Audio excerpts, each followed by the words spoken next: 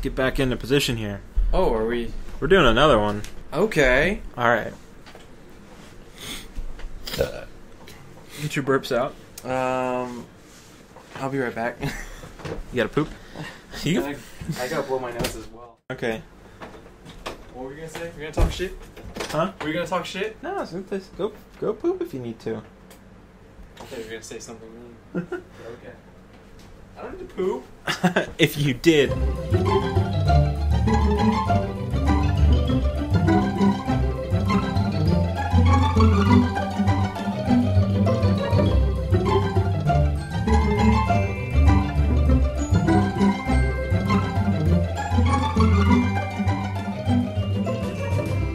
Hi everybody, this is the introduction. I'm being very loud again. This is the introduction to the podcast, tentatively titled Stinky Boys Road Trip.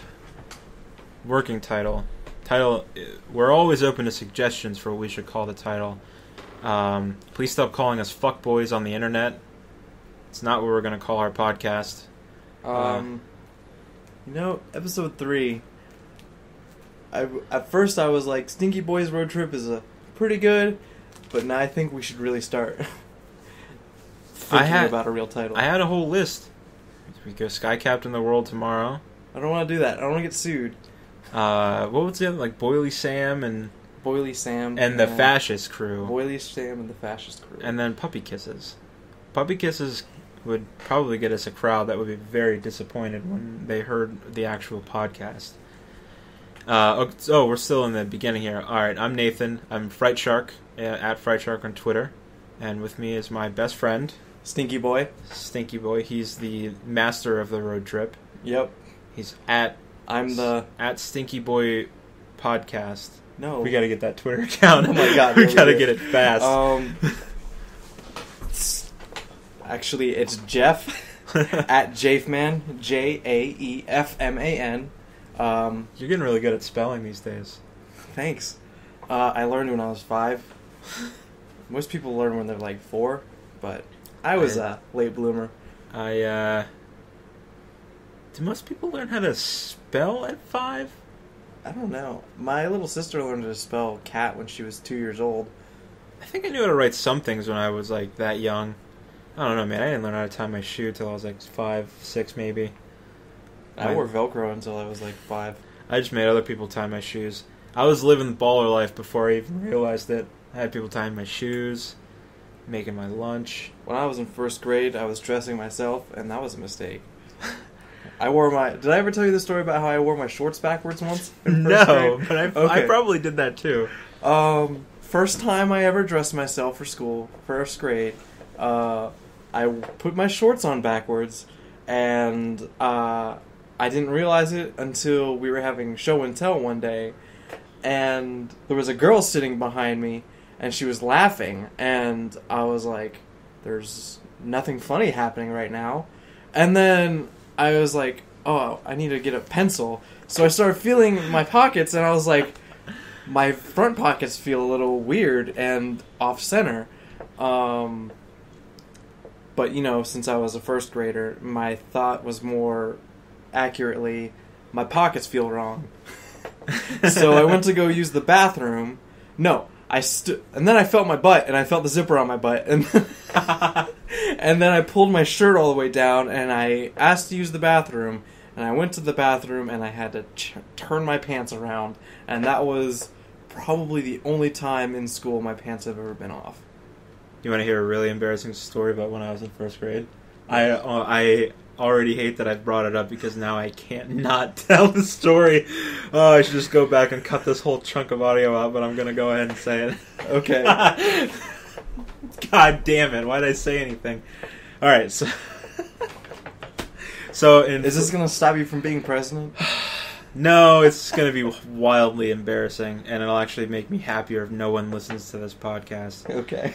When I was in first grade, we had this thing at our school. I don't know if it was actually part of school, but we went to the school and then we left from there. It was like a swim week sort of thing where we all learned about safety when you're swimming in a pool and shit like that. And first of all, that program was total bullshit because we didn't even get in the pool until the third day of the week. Like, they wouldn't let us just jump into a pool, which I'd been doing that for a while. I was pretty good at swimming when I was 6 years old. So, okay, so when we finally were able to be going in, this was a whole school day. So we literally would get to school in the morning, get on another bus, we'd go to some pool, I don't remember where it was, but it was like an indoor pool. And then we would get back to the school, and our parents would have to come get us. And thank God that our parents had to come get us, and then I didn't have to ride the bus home, because it was the 4th, maybe it was the final day, and we had to pack a bag with, like, we would wear our swim suits and stuff to school, and then we'd change after we were done, and then before we got back on the bus.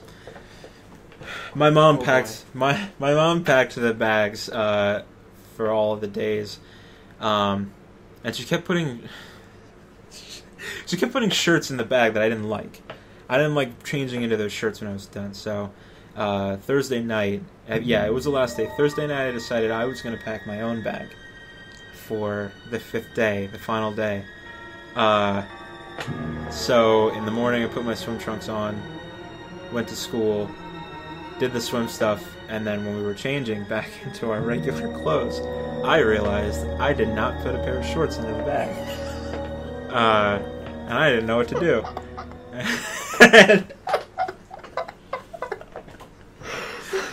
And so I sat in the locker room and I yelled for someone to call my parents so that they could bring me a pair of shorts, because I didn't have a pair of shorts with me.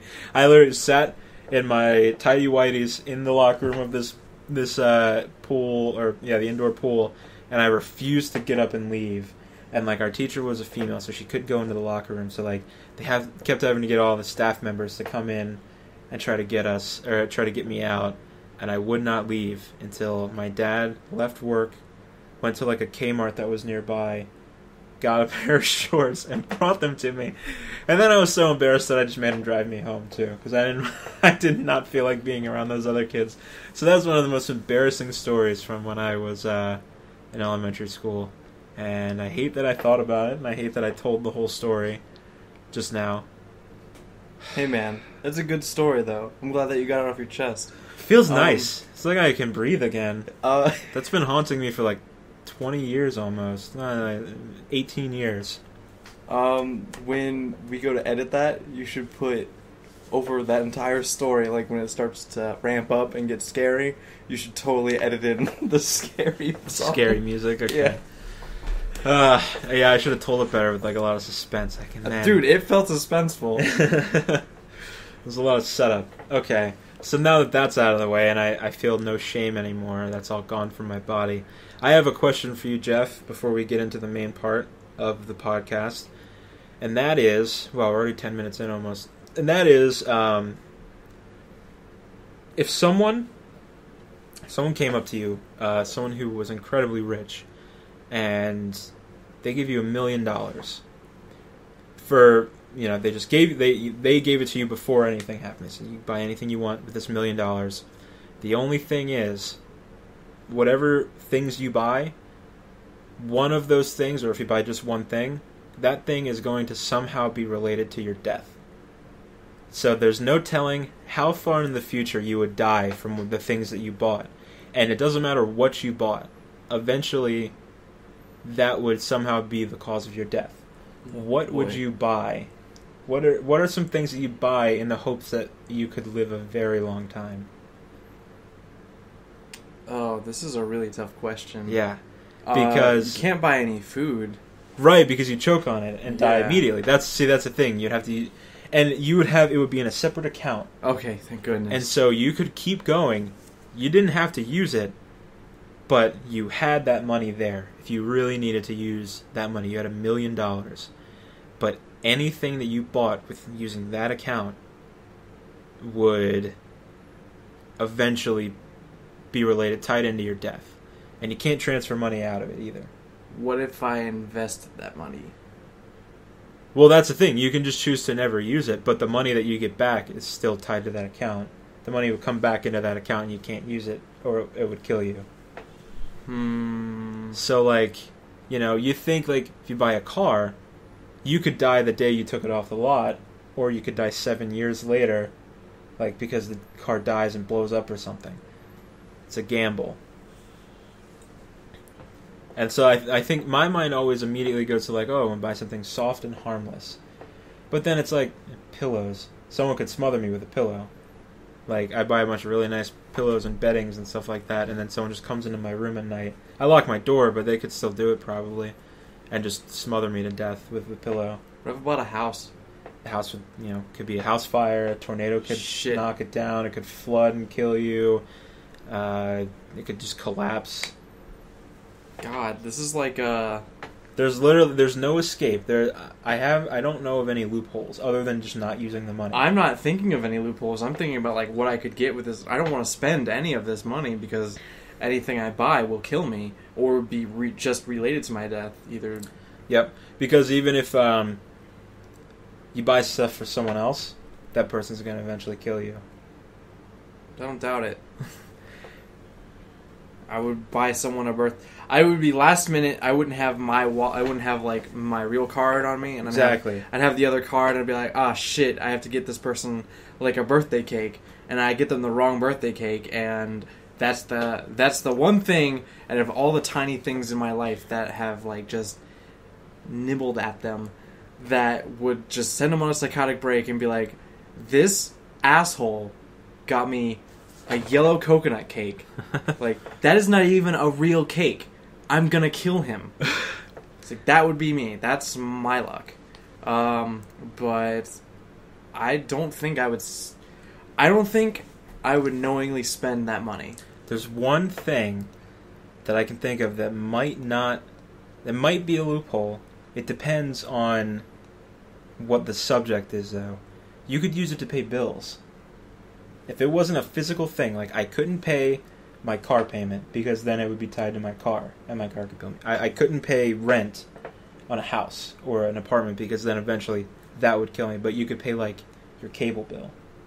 Maybe that would work. Couldn't pay your cell phone bill because the minute you put it to your face, it would explode and kill you, like in GTA 5.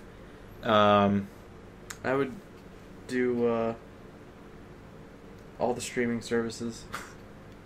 That's true, but I mean, Netflix can't kill you. Then there's a weird middle ground where like it goes to your computer. Your computer could kill you in some way, but I'm gonna say that's too many degrees of separation. I would pay my credit card bill. I would just use my credit cards all the time, and then I'd pay my credit card bills. That would work. I figured it out. There's two. Okay, because there can only be the 1 degree, and that's the thing you paid for. Unless someone sharpens my credit card and slits my throat with it, I don't think I could get killed for paying my credit card bills. Yeah, you'd have bomb-ass credit, though. I would get, like, 6 credit cards. I would only ever use those, and then I just use my $1 million bank account to pay the credit card. Perfect. Got it. What would your credit limit be after, like, a month? After the credit period. I wouldn't even care, because you assume you get, like, $1,000. I have a $3,000 limit on my credit card. So I assume I could probably get a $1,500 limit on any other one if I, like, got a new one. Yeah. So I should get like 6 $1,500 credit cards. I'm set. I don't need to worry about anything. I just can't buy anything that's more expensive than $1,500. What would you buy that's more... You'd buy like a 4K TV, but why would you need that? I don't know.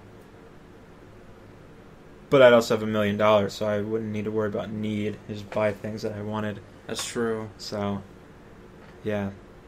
All right, I figured it out. Well, I think that's the first hypothetical that we've solved. We've come up with the perfect solution. So it's you pay for online services, you pay for like cable or internet, and you pay for your credit card bills. There it is. All right, I'm gonna look up the thing that I said to you. You look up your questions for me. Yeah. All right. It was yesterday, scrolling past all the emojis that we sent All each other. our emojis that we love: poop gun, jeez, wife football. This is essentially dead air. Yes, here we go. All right. You have your own island. What would you do with it? And this is coming with like the assumption that you have enough money to pay for this island, because islands are usually like mid-range, like $30,000 to like $100,000. They're not like for being islands that you could buy. You'd expect them to be a lot more expensive, Right. But let's say like money isn't a problem. Like, what would you do with this island? Okay, so we're saying I'm a rich man who bought an island? Yeah, basically. Like, you won the lottery, and one of the first things you did was buy an island. Like, that was your first big purchase. Okay, if money's not an issue, what I'm going to do is I'm going to turn the island into one of two things. The whole island? The whole island, well, you won't need the whole island, but the majority will be, I'll make a big-ass racetrack, and we'll all race really expensive cars around the island. Or I'll take, like, a jungle on the island, and we'll use it as an airsoft arena. There's also no animals on the island, except for birds. Could I bring animals to the island? Yeah. Could I bring 100,000 dogs and put them all on the island and let them live there? Yes. Then But they would end up eating each other. Well, I'd give them food sources. Oh, okay. They would create packs and fight, probably. So that's my answer, Dog Island. It's a good one. That... I really like the airsoft thing, though. Yeah, I'd love to take a jungle and just, like, kind of clean it up. Like not make it so brushy. And just have flat ground. There's, like, pathways. Yeah, and they just have, like, paintball and airsoft fights in it.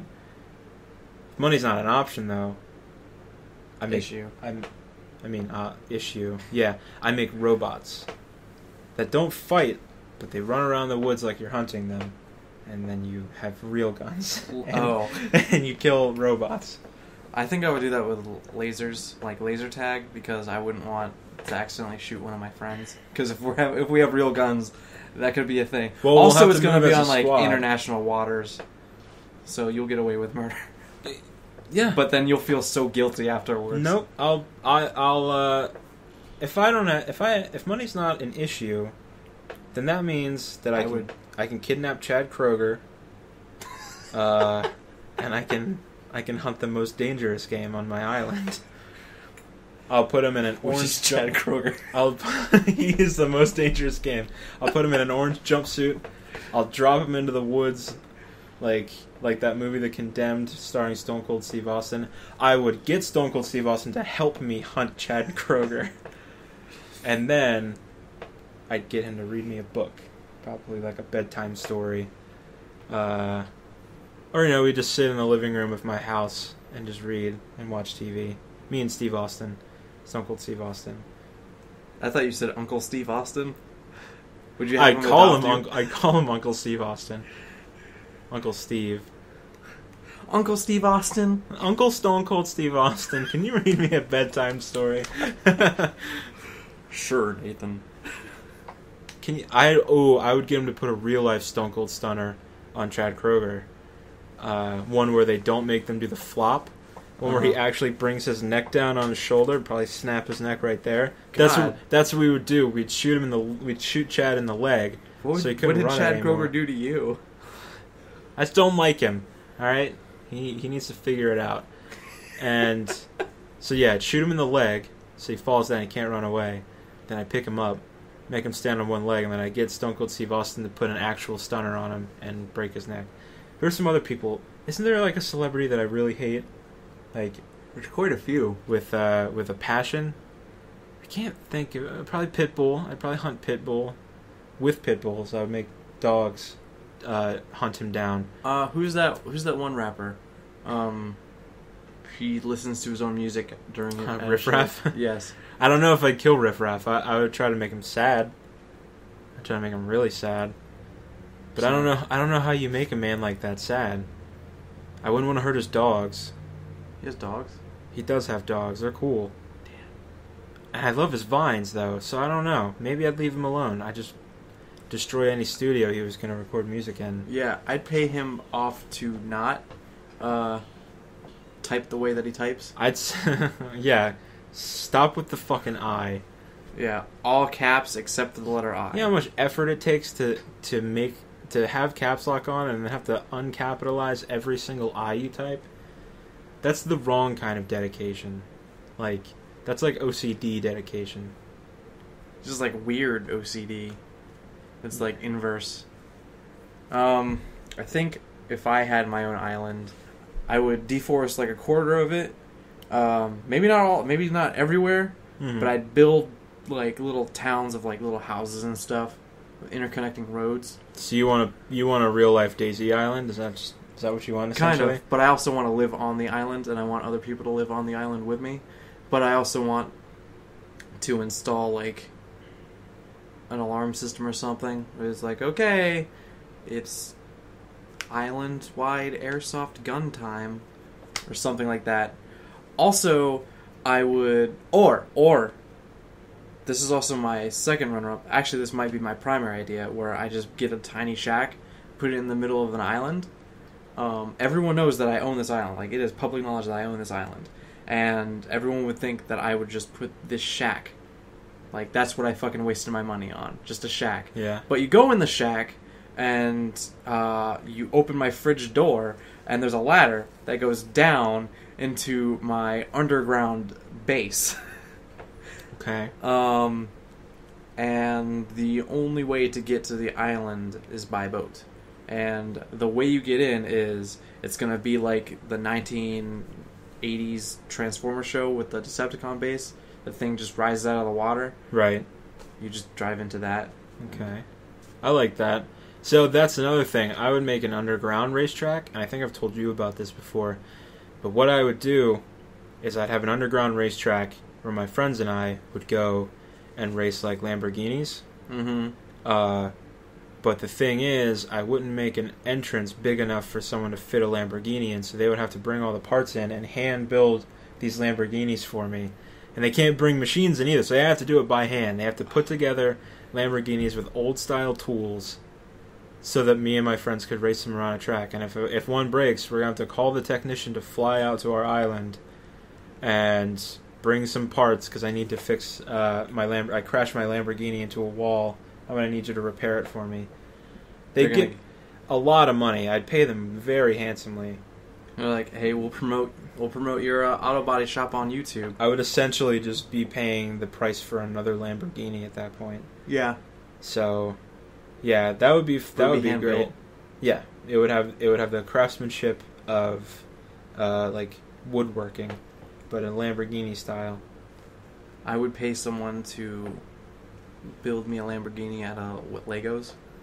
Like would it work? Like the Lego. Have you seen the Lego car? Someone built a working car out of Legos. Ah, god damn it!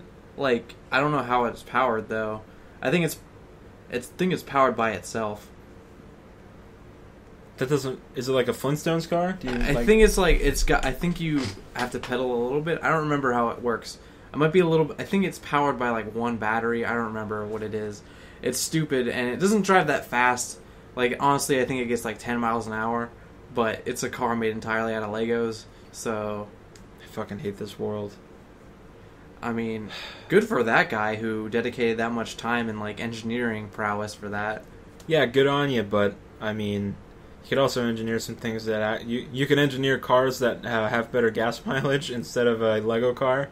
I think don't people do that all the time, and then they get like shut down by like big oil? Yeah, but I mean, you could partner with a car company, because car companies actually care about that stuff, and they actually do things about it.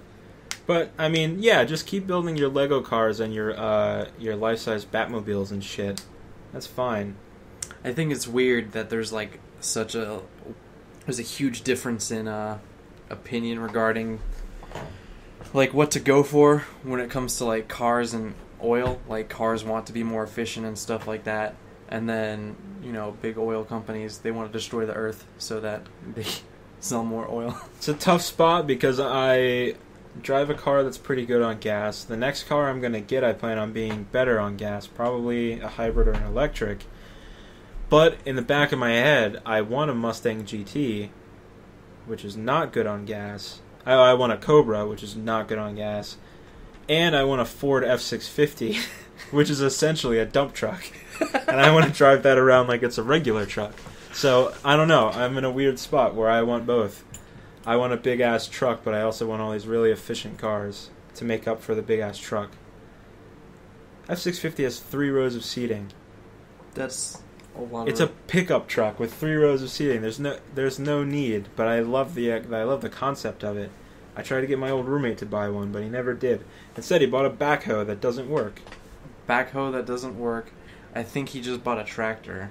He bought a tractor. He bought a $5,000 gun vault that's airtight and fireproof up to like 3,000 degrees. Something like that, yeah. Yeah. So... Not that it matters because it's on the bottom. It's on his garage. Yeah. And it's on the bottom floor, so it's already on the ground. So, I mean, and it's a weird spot to have a safe because he'd have to run downstairs and get his guns out of the safe if he needed to protect himself. And that's already too late. We watched how long it took him to open that thing. He's not good with numbers. And it's a dial lock combination thing, so we'd have to do that. It's like a 4-digit thing. There's no reason. It's excessive. He also has a hydraulic car lift in his garage. And too many cars that don't work. He's the problem. I can't buy an F-650 as long as he's still buying cars and like just letting them go to waste. He's been trying to fix his Trans Am for... How long has it been? Has it been like... It's been about 6 years. The better part of a decade. I think he got it in 2008. He fixed it. It broke, and he fixed it again, and it broke. And I don't know what he's doing with it now. He should buy a new dishwasher, though. So many things he needs to buy. But he doesn't like... He sometimes doesn't like to spend money on important things. But then he'll buy a tractor... or a backhoe that he breaks like a month later. Isn't he still trying to fix the backhoe? The backhoe's not even, like, it's not functional. No, the engine's blown out. I don't even remember what happened to it, but... He has to get, like, a specific part. Yeah. He spent, like, 9 months paying that guy for that backhoe. And then he bought, like, a motorcycle from him, too. That I don't even know where that motorcycle went.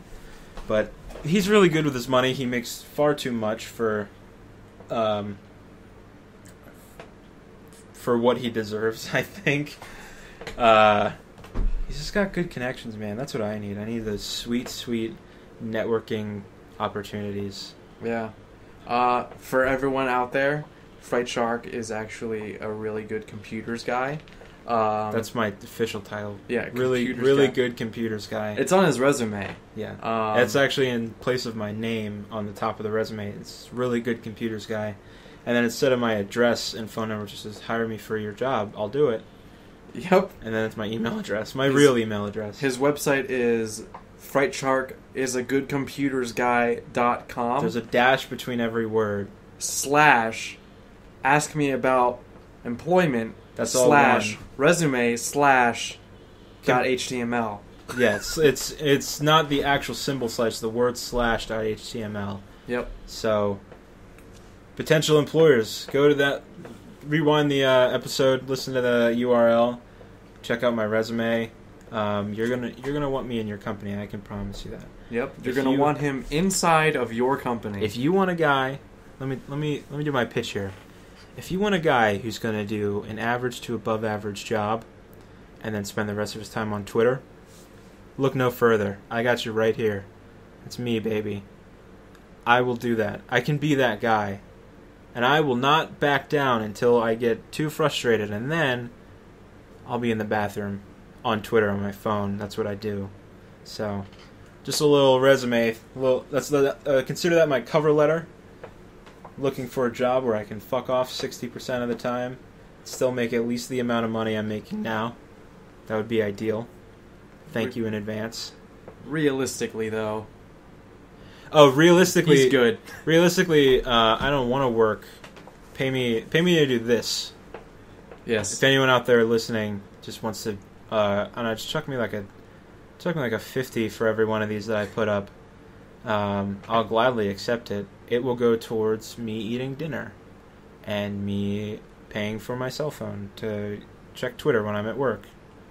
Which would be this job. This would be the job. Yes. The quality of podcasts will go down significantly because I'll actually have my phone out the whole time, and I'll tweet every joke that I make. And so not only will the podcast be ruined, but all the comedic value will be lost because you will have already read the tweets. And as the second half of this podcast, I will be, forced to try to pick up some of the slack when the quality goes down. But it will be too much pressure. We're going to have to talk about you being on the podcast moving forward if people start sending me money. Because then they'd have to send $250s. They'd have to support both of us. And I don't know if that would be financially viable. So we'll talk about it later. Keep going. Wait. Keep going. This was under the assumption that I wasn't going to be paid. I was just going to do it pro bono. And then it would just be too much pressure for me. We'll have to talk about that. I want money. Well, I would like a rich sweetheart to give me money. The sweetheart can be a man or a woman. I do not. I'm going to have to talk to the higher-ups about whether or not you'd stay on if we started getting paid. That's you. And there's no higher authority. I have to schedule a meeting. They're very busy. And on that note... Nathan doesn't know how to tie his shoes. Didn't I say at the beginning that I learned when I was 5? Yeah, but you forgot last year. And on that note, I'm Fred Shark. And I'm Jeff. Jafeman. Jeff Jafeman. At Jeff Jafeman on Twitter. At Jeff-Jafeman _Jafeman on Twitter. Hashtag Jafeman. That's in his username. No, tweet with hashtag Jafeman.